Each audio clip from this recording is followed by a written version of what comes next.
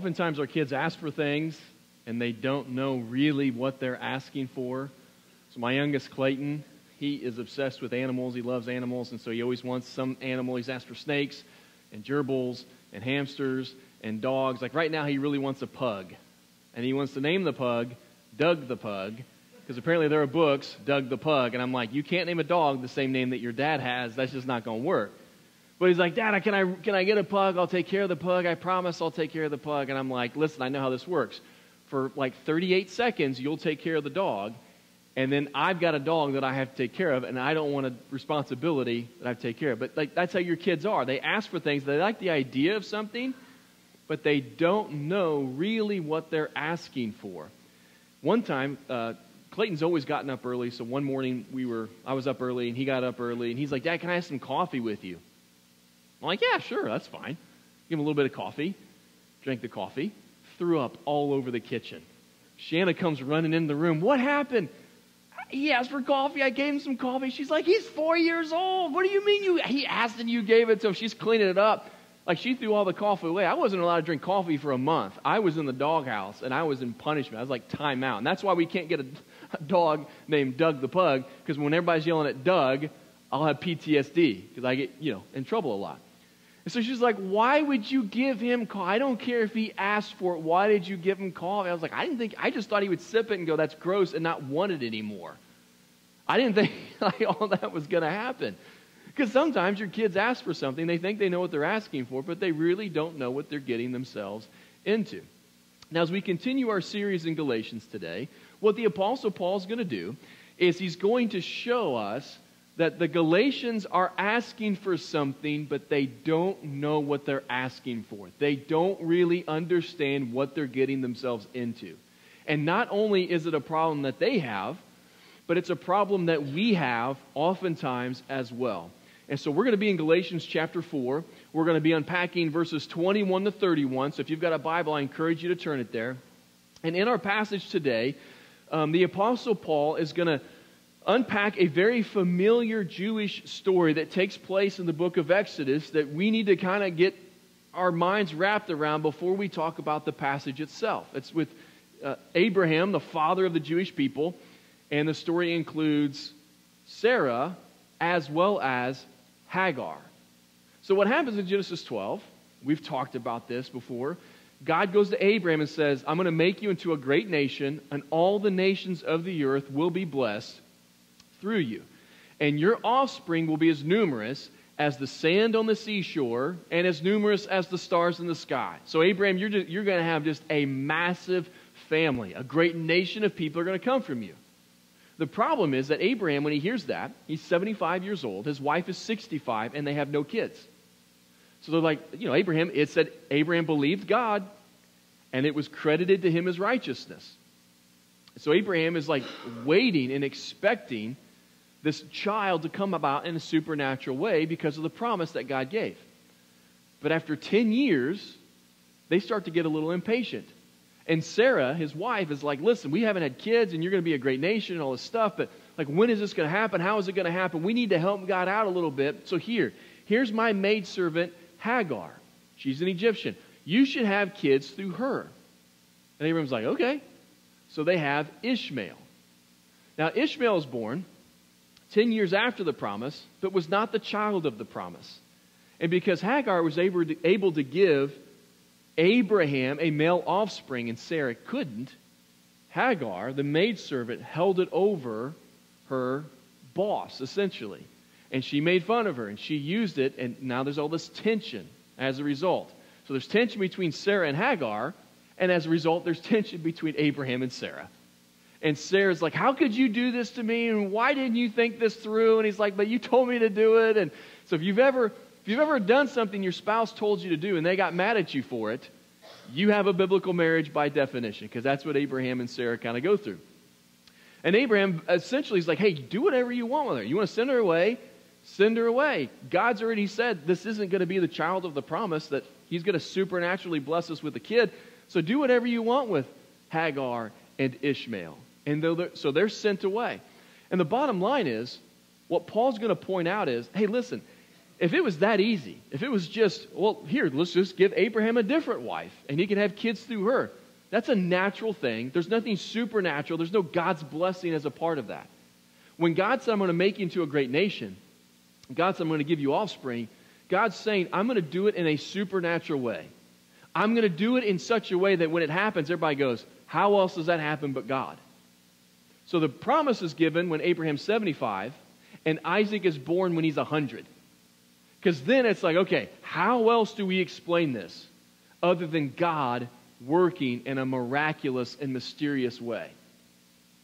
So in our lives, people try to do things to earn God's favor, to earn His love, to earn salvation. That's a very common thing. That's a natural thing because it's us doing a bunch of stuff. And when Abraham tried to do things outside of the plan of God, you get Ishmael. But what God wants from us is not a natural birth, but a supernatural birth. A relationship with Him that does not depend on our efforts and what we're able to do, but that completely depends on Him. So you have two different scenarios. One that's based in the law and one that's based in grace. And Paul is saying to the churches in Galatia, you say you want the law stuff, but you don't know what you're asking for.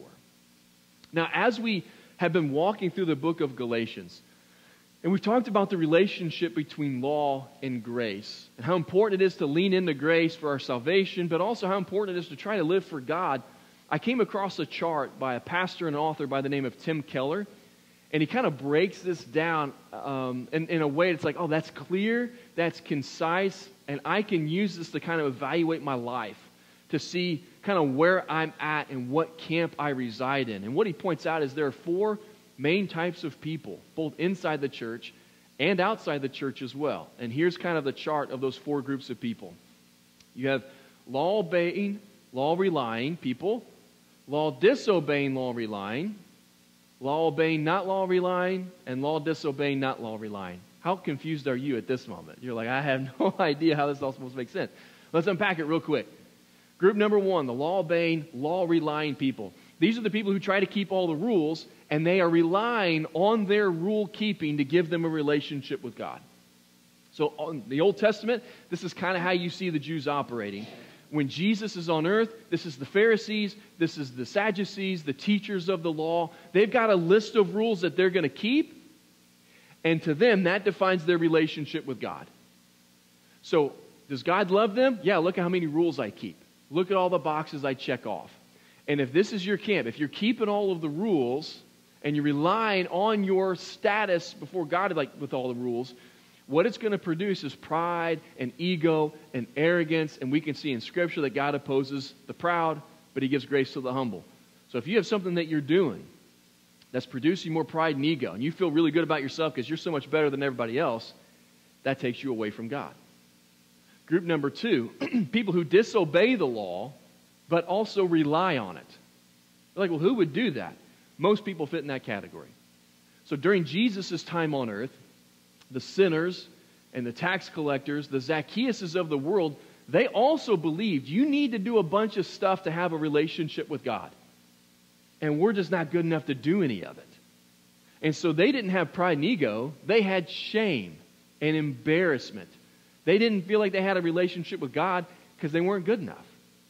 Even in our world today, do you have friends who, when you invite to church, or if you invited to church, they'd be like, oh, I can't go to your church. I'm not a church person, and church people, I'm not good enough to go to your church. If I went to your church, God would knock the walls in, or He'd strike the church with lightning. I'm not a church guy. I'm not good enough to go to church. Do they think that way? You know why? Because they fit in camp number two. They don't keep any of the rules of the Bible. And they feel like because of that, God can't love them, God won't love them, and they're separated from God. And so they feel this way because this is a very common mindset that people have. Hey, there are a bunch of rules. This is how you're supposed to live, to be a church person. I'm not doing it. Therefore, God doesn't want anything to do with me. And they misrepresent who God is and who Jesus is because of this. I'll skip 3 because that's the correct one. Number 4. People who disobey the law and people who don't rely on the law. So, you think of what I would call like a hippie Christian who says, listen, it doesn't matter what you do, it doesn't matter how you live, God just loves you anyway, which is true. He does. He just loves you. But after you become a Christian, there is an expectation that you're going to change your life to follow Jesus. Why? So you can be saved? You're already saved. Already saved. But there's a better way to live. Jesus came to die to pay the penalty for your sins, not so you could continue to sin, but because you could recognize there's a better way to live. And so the person who's like, I just want my ticket to heaven punched, I've got it, now I'm going to live however I want to live. And James 2 talks about how faith, without effort, without works, without an attempt to follow God, isn't really true faith, it's dead faith. So camp number 4, they are apathetic to the commands of God, to bringing Him glory, to try to bring other people into a relationship with Him. They're not concerned with that acronym that we have, growth, the 6 practices of a growing Christian. They're not going to give generously, run in a tribe. They're not going to open doors, win souls, tackle sin, or hunger for God. They're not going to do that stuff. Why? Because they don't have to. But they also don't have any desire to even want to. The healthiest view of what we see in Scripture and the commands of the New Testament and how it pertains to our salvation is camp number 3. That you do your best to obey what you see in Scripture. You do your best to talk to people the way God wants you to talk to people. And to think the way God wants you to think. And act the way God wants you to act. Do you rely on what you do to determine your relationship with God? No. Your relationship with God is determined by Jesus. And your salvation is by grace through faith. But as Ephesians 2:8-10 says, we are saved by grace through faith for good works. So we are supposed to live differently from our past life to our new life, from being lost to becoming found. Not so we can get anything from God. We've already been given everything from God. But so that we can live the way God wants us to live, because we recognize we have this love and this grace already. And so before we move on from there, you have to determine which camp you find yourself in. Because it will determine your relationship with God and what you think God thinks about, when God thinks about you, but it'll also determine how people in your life who have a connection with you, how they think about God based on how you live and how you think about God. Non-Christians aren't going to go to the Bible. They're not going to YouTube sermons to try to figure out who God is and what God thinks of them. Do you know where they pick up who God is and what He picks up from us? They pick it up from us. They learn about who God is by the way that we think about and talk about God. So we've got to be careful. We're in the right camp for our sake and for the sake of the people that are in our lives that are far from God as well.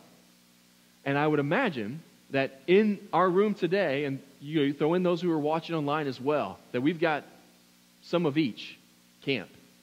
And I would also imagine that at different seasons and points of your life, you move from camp to camp.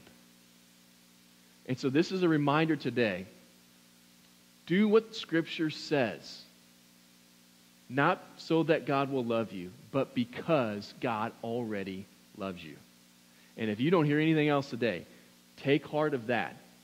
And if you're tired, just go ahead and take a nap for the rest of the sermon. Because that's the big stuff I want you to leave with today. Okay? But because you're good Christian folk, I know you're not going to take a nap. We're going to walk through Ephesians chapter 4, beginning in verse 21. Here we go. Tell me, Paul says, you who want to be under the law, are you not aware of what the law says? This is Paul's way of saying, do you really know what you're asking for here? 3-year-old wants a puppy. I know how to take care of a puppy. I'll take care of the puppy. Do you really? So Paul's like, okay, you guys want to be judged according to the principles of the law. That's how you want God to see you, through how good you do these things. Do you really know what you're asking for here?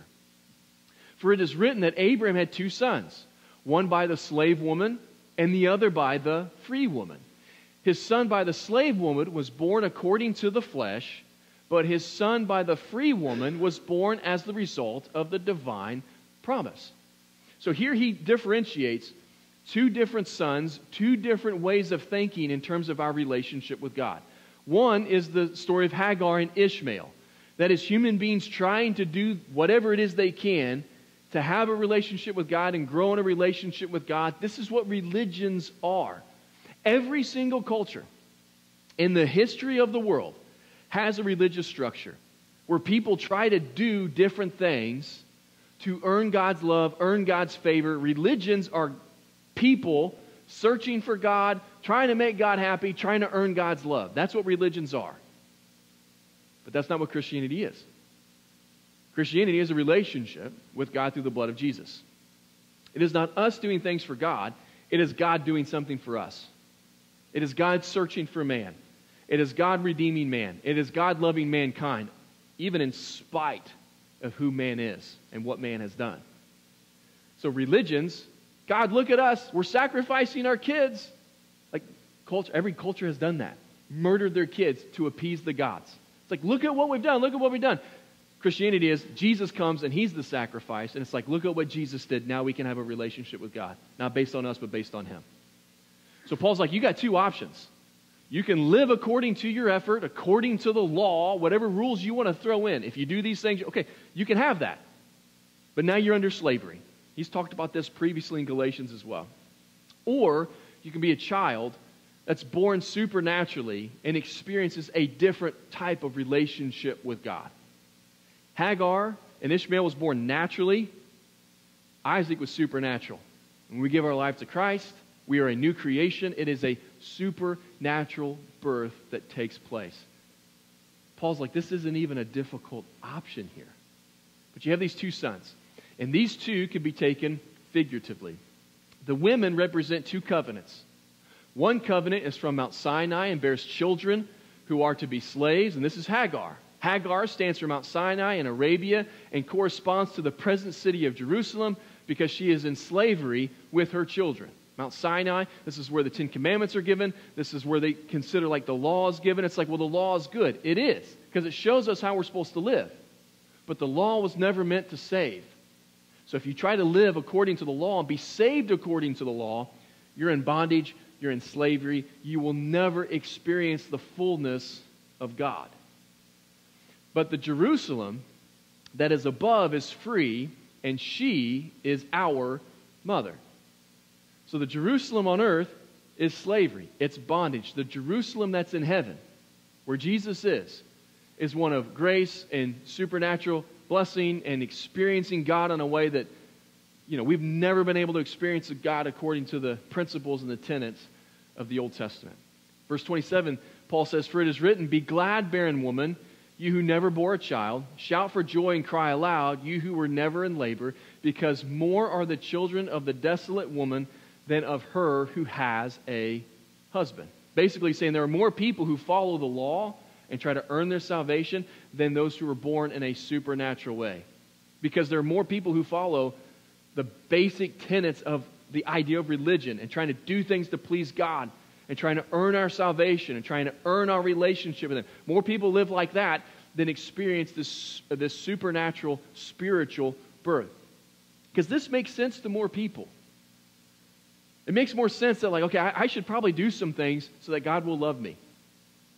I should probably do some things to try to please God so that I can be saved. As opposed to, it's all Him and it's all been done. As I mentioned, Christianity is the only religion, the only way of thinking of God in those terms. Every other religion thinks the opposite way. You've got to earn it. And most religions believe that when you're on your deathbed, you don't know if you've done enough to make God happy or to make the gods happy.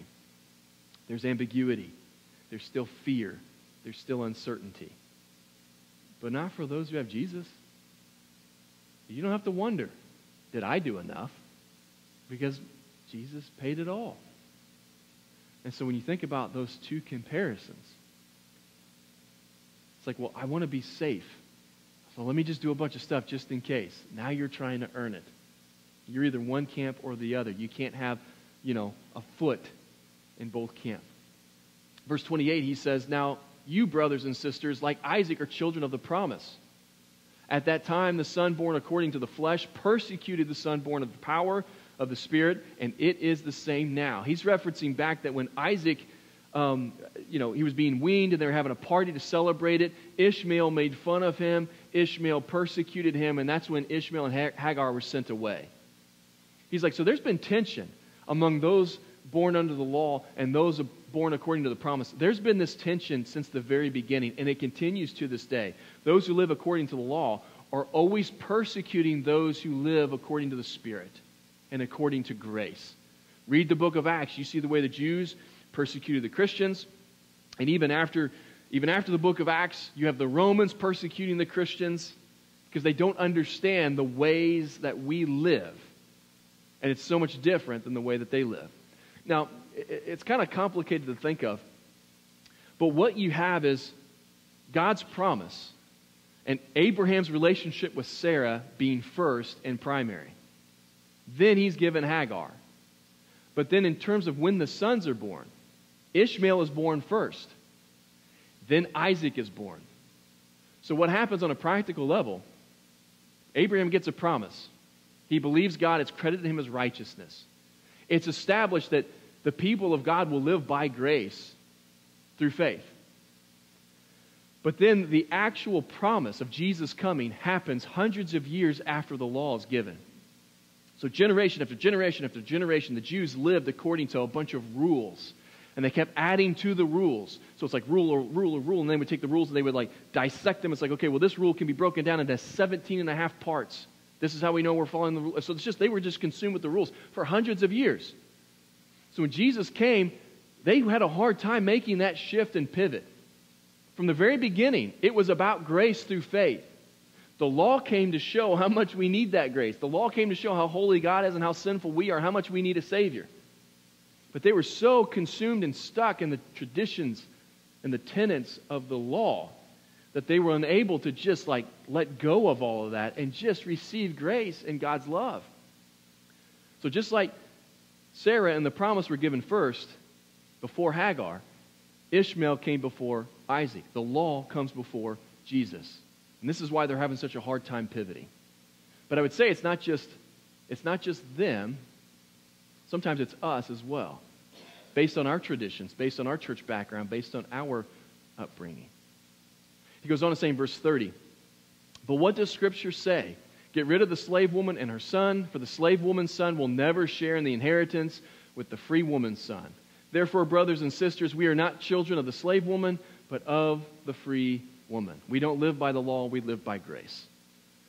Now, as I mentioned, this is tricky because sometimes we are following the law and relying on the law without even connecting the dots and realizing it. Here's how I want to end today. I want to compare what a life in the law and what a life in grace looks like. Because it may have the same activities, but the why and the reasons behind what you do, they are on opposite ends of the spectrum. And so, let's compare the grace and law. The law, it's like this is something that I have to do. But with grace, this is something I get to do. So on our growth acronym, the H is hunger for God. That's about reading your Bible and fasting and praying and doing all this stuff. Do you get up and when you pray, it's like this is what I have to do because this is what a Christian's supposed to do and I'm going to read my Bible, not because I want to learn about God, not because I want to grow in my relationship with Him. I'm going to read my Bible because that's what Christians are supposed to do. Does it move? Is it like obligation or is it opportunity? A person who's living under the law is going to do things because, like, this is what we're supposed to do. I don't want God to be mad at me. I want to do things so that God will love me. So here I go and read my Bible. God, look, I'm a good Christian. Read my Bible. But a person who's living under grace, they're still going to get up, make their Folgers coffee, pour it in a cup, get God's Word.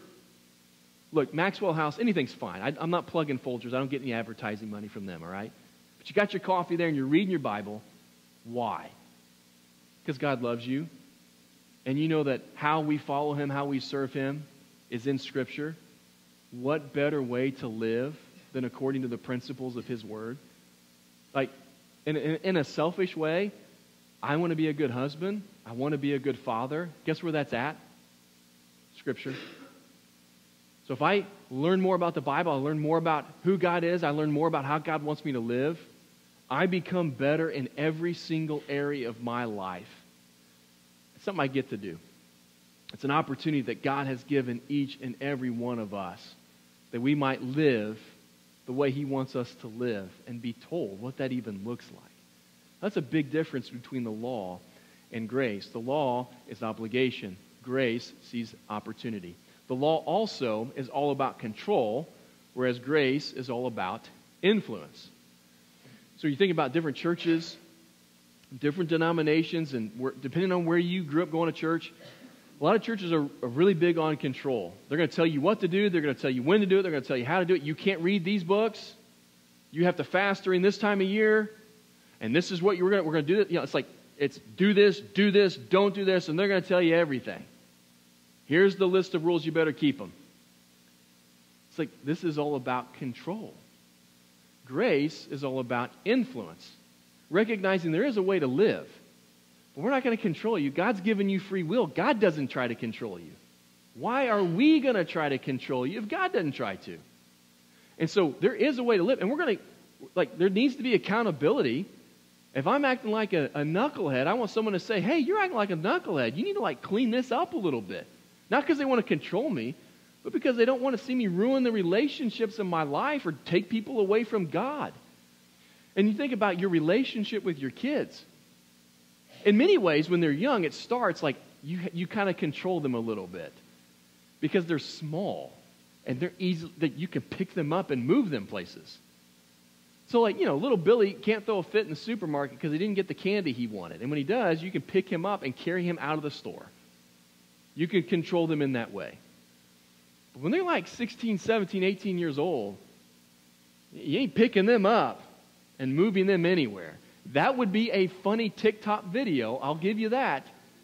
But probably not sound parenting execution, right? Like at a certain point, as a parent, you move from disciplining to coaching. You move from having control over your kids to just trying to influence your kids. Well, where do you get that influence from? A place of love and a place of grace. Your kids are more willing to listen to you if they think you love them and want what's best for them. And you're not trying to control them because you really can't control them. That's a big difference too. I'm tangenting now, but when you teach younger kids versus older kids, if you're in a classroom, you got the older kids, you think you can control, you're not going to be able to control them because they got their own brains and they're insane. They got hormones rolling through their body. It's like, I don't like the younger kids. Yes, because you can't control them. You got to influence them. It's a different way to execute, discipline in the classroom. Well, in our relationship with God, He doesn't try to control us. That's why He's given us free will. He still wants us to do the right thing. He still wants us to live how He wants us to live. But through His love and grace, we're influenced to choose that, as opposed to picked up and sat down and told what needs to happen. With the law, it just tells you what you can't do, or tells you what to do. Grace helps with what you can't do. So in terms of the law, it's a list. Do's, don'ts, good luck. Grace is, here's how I want you to live, and I'm going to strengthen you to live the way I've called you to live. So when I was a kid, I high jumped when I was in junior high. Even though, my freshman year, I was 5'3", 106 pounds. I was tiny. So they have the bar set up, and at a certain point, it's the bar's up here. I'm not getting that. I'm out. And you start to run out there, you're like, I'm not even going to try. I just jump underneath the bar. I'm out. I quit. I give up. It was easier than going to it's I'm out. This is what the law is. It's here you go, jump over that. And you're I can't jump over that. Okay, well, you're not good. It's really terrible to be you. You're out. Grace is, the bar's here, but here's a trampoline to jump on. Or here's a step ladder. Now you can get over the bar. So there is a standard of living. There's a way to do things. There is right and wrong. But God's going to help you get to where He is calling you to be. The law beats you up. Grace builds you up. So the law is, look, you did all these things. That's great. But what about the one thing you did wrong? So you got all of these right. You got 99 things. Yep, good. But the one thing, here it is. And some of you grew up in a house like that, more law-based. The emphasis was on the negative. It never was on the positive. And you walk out of conversations, you can have a boss like that, you can have a teacher like that, you can have a spouse like that, you can have a parent like that. Every time you walk away from a conversation, you don't feel built up, you don't feel encouraged, you don't feel straight, you feel torn down. you feel this tall. There's a problem. And the problem is there is a standard. And they don't care if you can meet it or not. They don't care what's realistic. It's like, no, this is the standard. And every time you fall short, we're going to make sure you know about it. It just tears you down. You're not motivated to change your life. You're not motivated to live better. You just feel beat. I'll never be good enough. Grace, hey, you're still dropping the ball. You're still making mistakes. But let's build you up. Let's encourage you. Let's love you well so that you are motivated to live how God wants you to live. The law tears down, beats you up. Grace builds you up. The law, and when you live according to the law, love is at the finish line. You got to work and you got to do. And at the end of your life, hopefully I did enough. Hopefully I earned it. Hopefully God looks at me with love. But, my fingers are crossed because I don't know for sure. With grace, love is at the starting line. And so whenever you get baptized, it's like, okay, I'm identifying with Jesus' death, burial, and resurrection because His grace is what saves me from my sins. I don't need to wonder what God thinks about me. I know He loves me unconditionally because I can look at the cross and the empty tomb to determine that for me. So love, straight out of the gate, you're giving it. To the max, it's unconditional, it's there. And from there, you do your best to grow in your relationship with Jesus. But you can see there are two completely different ways of thinking and living in your relationship with God. Which camp do you find yourself in? Like when you think about God, do you resonate more with the law side? Like, no, I do think there's a lot that I have to do. I do think it's about control. I do feel beat up sometimes as I think about God and what God expects of me, and I don't feel like I have love. I feel like I have to earn it. That's a problem for you and for the people in your life who are far from God, who need to know what living for God looks like. Once again, they're going to learn that from us. And if you're on the law side of things, people are going to understand God by how you live, by how you think, by how you talk, by how you experience church and talk about church and the different things that you recognize are important for Christians to do and obey. And you don't do it with a smile on your face. You don't do it with excitement. It's not something you get to do. It's like, I got to love one today. Oh, man, this is inconvenient because this guy's being a jerk. I really want to tell him off. Like, if that's your mindset, if it's negative, if it's a burden, if it's like, I have to do this, I hate this, people are going to pick up on that. And people outside the Christian faith, they don't want to be told what they have to do. They don't want someone trying to control their lives. They don't want to be beat up. They don't want to try to earn anything. Like, that's going to push them further away from God if they think that's what Christianity is. And I would imagine if you were to poll the non-Christians in your life, they would think more in terms of law than grace. That's why they've not entered a relationship with Jesus. Well, you know whose job that is to get that right for them? God's not been miscommunicating things. God's not dropped the ball. God's not messed up His messaging. Like the angels, it's like, hey, wait a minute. Why do people think this way? Angels come in here. Well, I guess we kind of got some false advertising, some disinformation out there, and people think it's about law and not about grace. And it ain't their fault. Guess whose fault it is if people think that way? It's ours. Now, the enemy exists and is trying to get people to think on the left side of the screen as opposed to the right. That's so true. But we don't help our own cause, and we don't help in building God's kingdom if we make it about law and not about grace. Here's my challenge to you. First, evaluate which group that you're in. Are you a law person? Do you rely on the law, or do you rely on grace? You can't rely on the law. Never. It doesn't build you up. It's not going to give you life. You're going to feel beat up. You're going to get further away from God. Either you're going to do a bunch of stuff really good and have pride and ego, which takes you away, or you're going to do stuff really bad, which is going to bring you guilt and shame and take you away. But if you're on the law-abiding side, it ain't going to end well.